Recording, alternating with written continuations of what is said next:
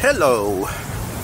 So today it's a combo walk through parts of Versalles and parts of Colonia Díaz, Ordaz. What actually is happening is we just finished our broadcast for Thursday and I am pre-recording for Saturday, and I am out running errands. The first thing I had to do today was to print, buenas tardes, the PDF tickets for the symphony on Sunday, and then I need to go get cash at my ATM on Medina Asensio, and then I am meeting a friend for catch-up lunch at Tsunami, the sushi place on Fluvial.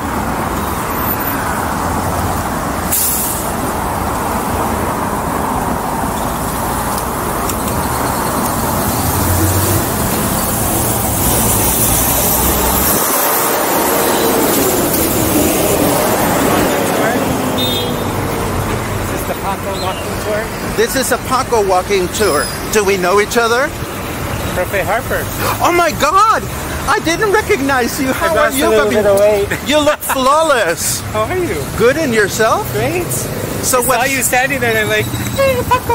What's keeping you busy, puppy? Teaching English and Spanish and other projects. So, yeah. Life is good? Life is good. Excellent. It's not terrible. Not terrible. So, as long as we're walking together, well, first of all, what are you doing in my neighborhood? Do you live around here? I was at Dairy Queen. At Dairy Queen? Dairy Queen by Carl's Jr.? It was a friend's birthday, so I treated him to a blizzard. That sounds wonderful. That's, on a hot day like this, it was perfect. So what kind of words of wisdom do you have for English-speaking locals, as long as you're standing here and walking with me? Well, learn to become Spanish-speaking locals. Learn to become Spanish-speaking locals. Yes. You know, sometimes I realize, and I appreciate that this can be challenging for some people. So I always say the next best thing is befriend a Mexican national. But not like we were like part of a checklist kind of thing, but really have Mexican friends. People that you would invite for Thanksgiving dinner kind of thing. True. I mean, do you have close Mexican friends? Well, I think I'm in a unique situation because I was married. My late husband was from Tepic. So when I moved to Mexico, I lived in Tepic for the first 7 years. Plus you speak Spanish, I've heard. Well, that's how I learned Spanish, was because I lived in Tepic where nobody speaks English. Do you think English-speaking locals should marry Mexicans? Well, I don't want to give that advice. For me, it worked out pretty good. But it wasn't the being married to a Mexican part. It was living in a culture where there weren't a lot of English speakers. The only English speakers were people I worked with. So I got a crash course. So for me, that was good because I was forced to speak Spanish, to think in Spanish, to work, you know, where I worked. most of my colleagues didn't speak English, so I had to learn to speak Spanish for that, right? Buenas tardes. Yeah. So, I don't mean to put you on the spot, but your agony will only last one more block. Okay, great. But as long as we're here, can you think of an adventure you have had in Mexico where you thought to yourself, thank God I understand the language? Well, yes. So for my job, when I lived in Tepic, I had to travel around Mexico. So just the traveling aspect of it, because there were times that I would have to travel, for example, to Monterrey, and then take a bus for 8 hours to get to Ciudad Acuña, for example. And, you know, in travel, yes, in hospitality, a lot of people speak English, but not everybody does.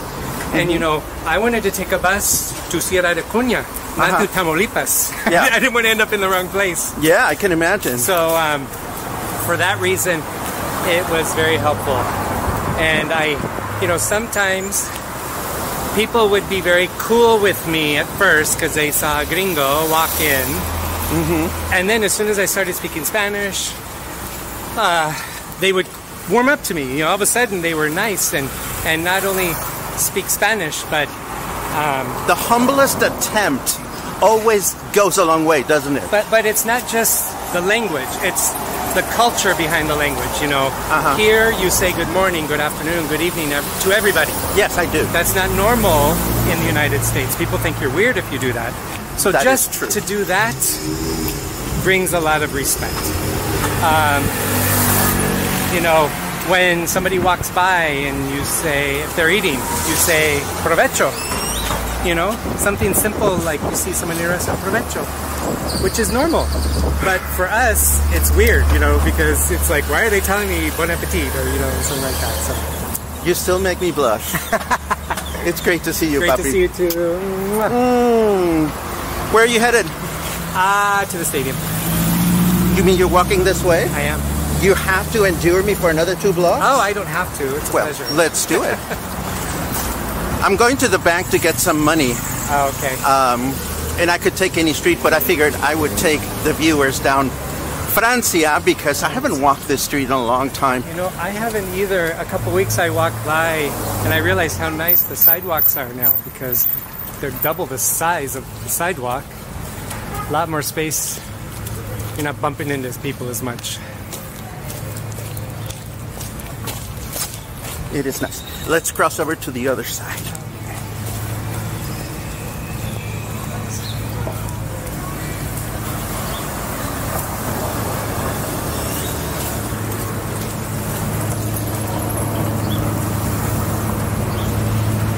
No te asustes, taquero. Hoy no vas a salir en la portada. No, hoy no. We once featured that taco place as part of our taco tours, and I took a photograph of the taquero. He was all smiles, and yes, but you know we published. Oh, look at this! It's the furniture people that you never know where they're going to park, and you never know where they're going to be. And if you try to get buenas tardes, a specific schedule for them, you can never find them. Right, exactly. Anyhow, I featured the photograph of the taquero, and he published it on Facebook, and he got a lot of carrilla from his friends. Oh, gosh. Which is fine by me. Oh my God, it's so hot. But you know, we live in paradise. Yes, it's good for the pores. They say. Our skin won't get dry. Yes, and the laundry industry thrives. I mean, I find myself washing clothes so much it's not even funny. Exactly. Look at how nice the sidewalk has worked here. I know. Before for you had to walk restaurants through like the these. people. Yes. Hey, like I don't even know if this is legal or not, but I'm happy for them.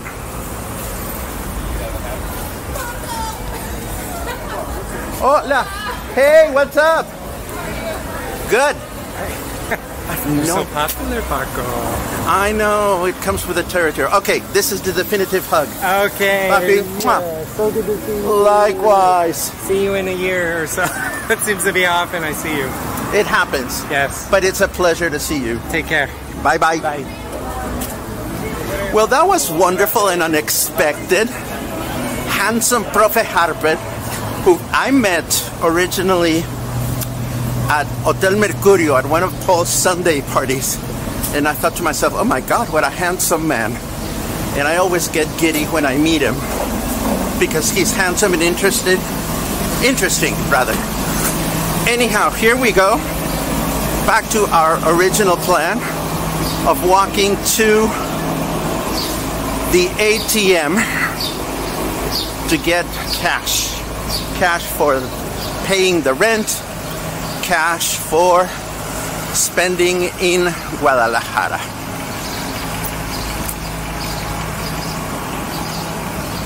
Now, I know that I've mentioned this before, but I am approaching the bus terminal that takes you to Talpa en Mascota.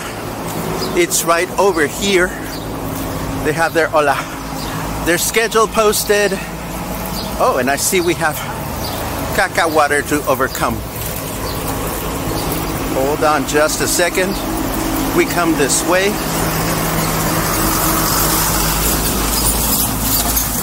Ugh.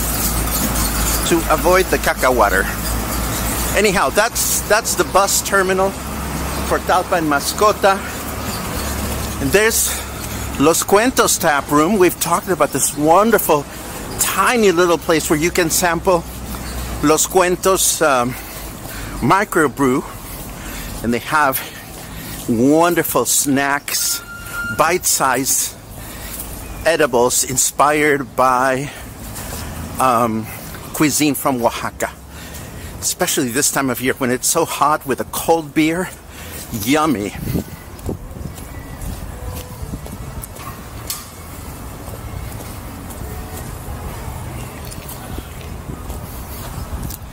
And we are approaching the intersection with Niza Street. And Niza Street is the street that we will take to get all the way to Tsunami. Last time we walked it, it was full of caca water. I think we may have walked it again when it was dry, but I don't remember. But I am intrigued also as to what happened to the proposed... Oh, and I think I have my answer. See, if you notice this here, this, as far as I understand it, was a planter. If you recall, there were all these planters that were installed so that this street could have a bicycle path connecting to the street on in Fluvial, which is now open for Sunday recreational purposes for walkers and cyclists and joggers. But sometimes the city fails to explain their intentions or see them through. Niza Street was remodeled before the end of the last administration, and somehow the new administration could not convey to the public how important it would have been to have yet another bicycle path in our city. But what do I know? Anyhow, I am approaching my ATM, so I'm going to take a little break from recording so that I can get some moolah, and I will be back in a second.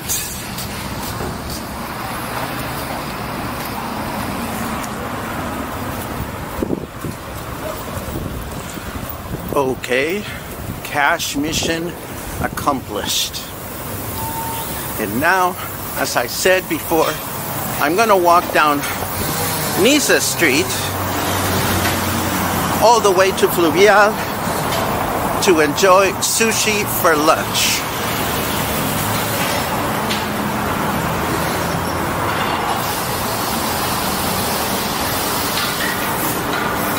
And as we walk down Niza Street,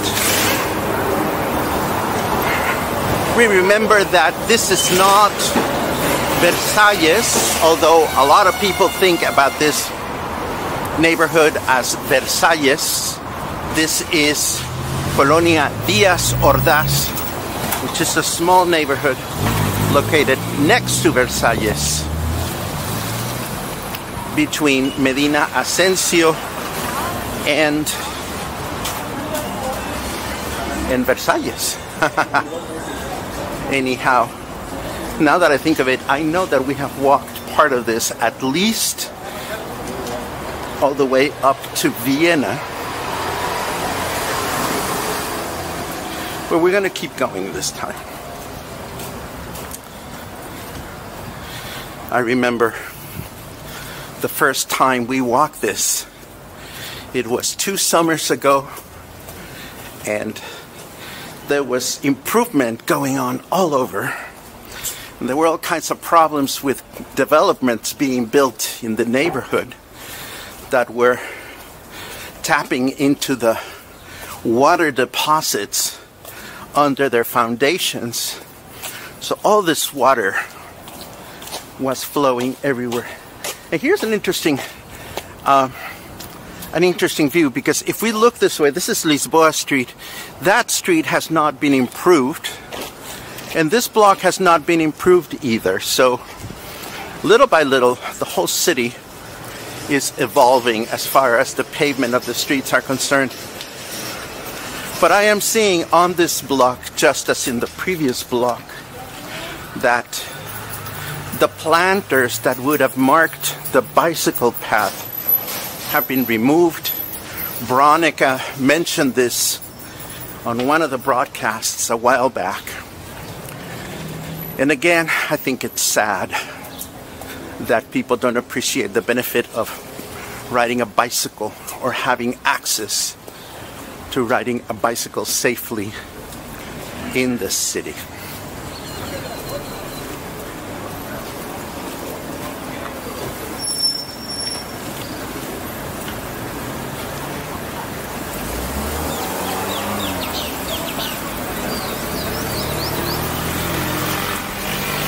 We are 1 block away from Vienna Street, which is where we started our walk this morning.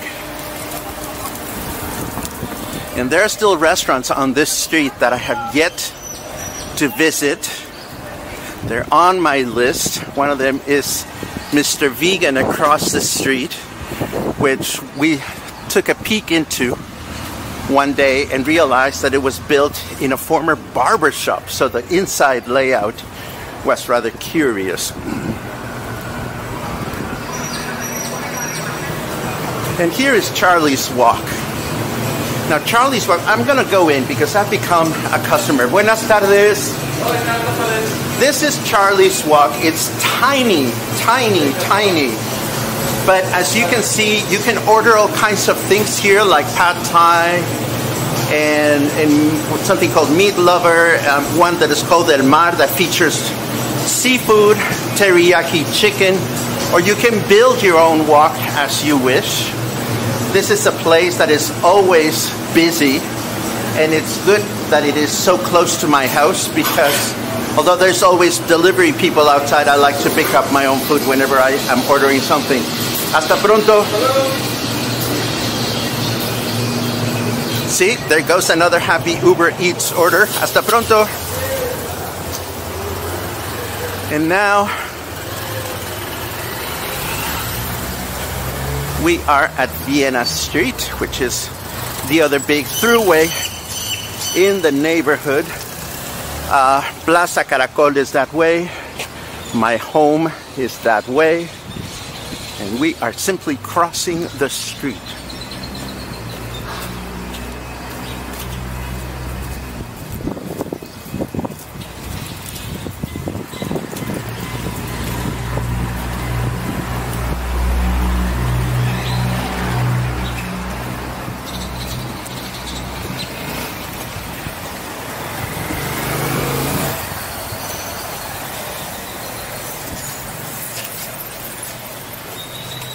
Now there are some changes as far as restaurants are concerned on this street. I remember that when this street was being fixed, one of the restaurants that couldn't make it through the summer was Pozolitlan, and Pozolitlan used to be right here. Now this place is called Fluffy's, and we're gonna take a quick look. Hola, buenas tardes. So this is now Fluffy's. Hola, buen provecho. As you can see, they specialize in breakfast kind things, or they call them Fluffies. They're original fluffy and all kinds of different fluffy desserts. This looks like sugar paradise, if you ask me. We'll have to come and check it out someday.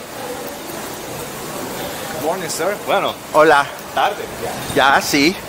And of course, next to Fluffy's is Au Croissant, and we love Au Croissant. This is a French bakery that's been here for a while. And just look at all this wonderful stuff. Again, this is dangerously close to my house. Buenas tardes. Hola, buenas tardes. This is Au Croissant, and it is conveniently located. So if you need to have a sugar fix, a French sugar fix, that's for sure, this is where you do it. And continuing down Niza Street, we're getting closer and closer to Fluvial. I'm getting closer and closer to lunch, and I'm excited.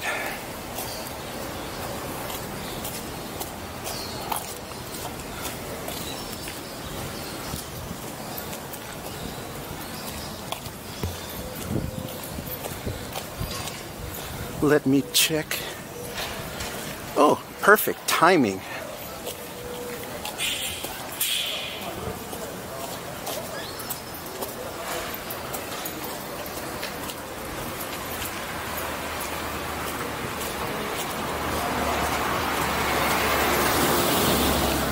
Across the street, Bodeguita Versalles. I remember when they opened. Let's see if we can go in there and take a quick look. It says open, but the doors are closed. I suspect the air conditioning is on. So we are here, and we might as well see what's new and exciting. Hola. Hola.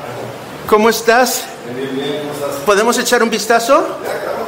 So here we are. This is how Bodeguita Versalles is looking these days. They opened... ¿Cuándo abrieron? ¿El año pasado o antepasado? Antepasado, octubre. They opened in October 2 years ago, and it continues to be a lovely, tiny store, curated with wonderful handicraft things. But now I see that ¿están ofreciendo comida? No, es un taste room. Hacemos degustaciones y tenemos bebidas para llevar.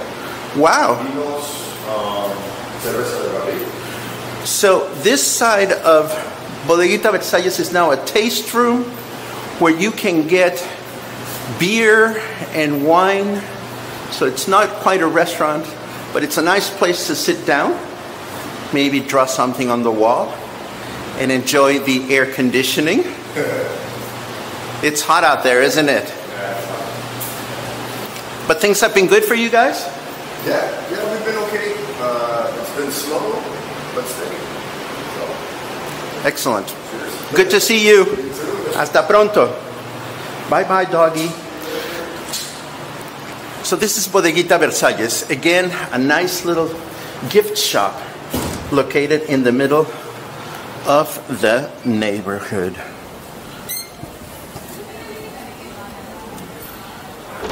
But as I mentioned, the oddity of it all is that it's called Bodeguita Versalles, and yet it's located on Díaz Ordaz Street. I mean, Díaz Ordaz Colonia. But who's watching?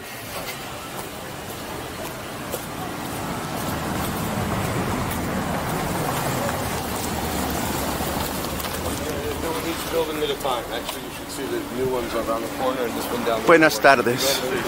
So we continue on our path, getting closer and closer to Sushi Tsunami. Again, Sushi Tsunami has been one of the most successful tsunami places in town. They were here before many other places opened. And now there's more of a competition, but it's still a great option. And it's air conditioned. Now let me cross the street because there's another eatery here that we may or may not have talked about.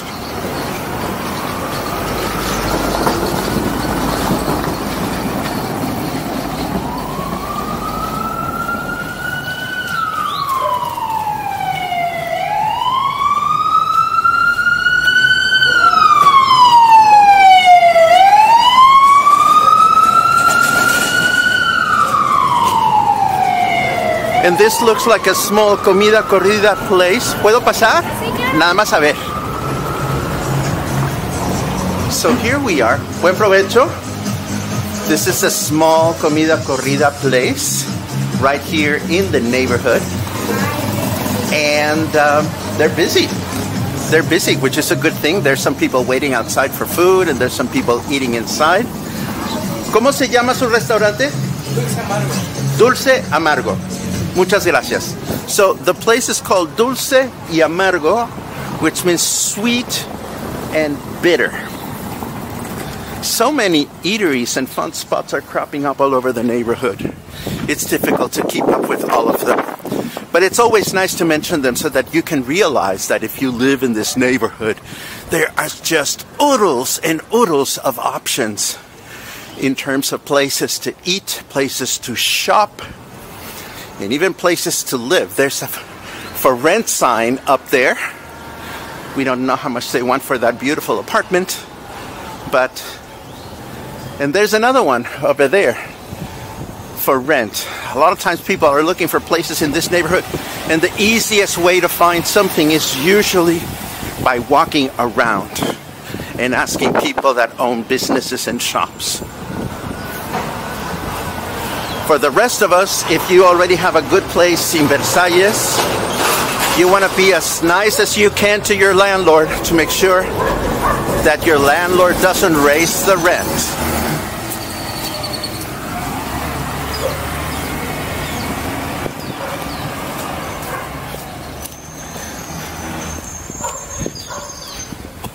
And I can see my destination. Sushi Tsunami is right ahead. Over here is this small little park. Behind it, there is a Farmacia Guadalajara. And we are 1 block away from Avenida Fluvial.